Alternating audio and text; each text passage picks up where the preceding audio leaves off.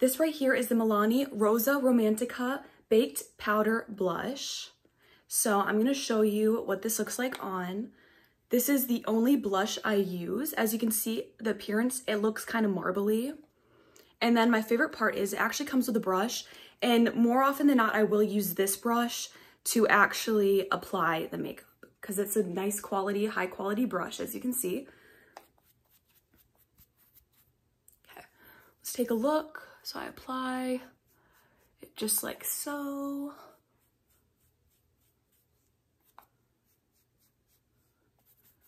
So when you first apply it, you're gonna have to apply it a little bit for it to actually start showing up because it's a pretty subtle blush, but that is actually what I like about it. I don't like a blush that's too bright. I like something that just lightly enhances your cheekbones and shows them off. So I don't know if you guys can see that, but it adds a little bit of a shimmer. It almost doubles as a highlighter.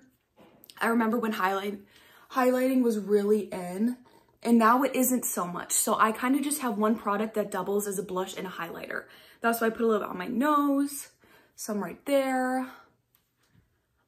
I don't know if you guys can see that, but I'm usually very pale and it's slightly as a blush right there and a little bit of a highlight. So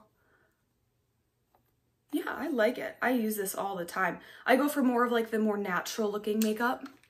So I definitely recommend this Milani. And again, this is the Rosa Romantica Baked Powder Blush.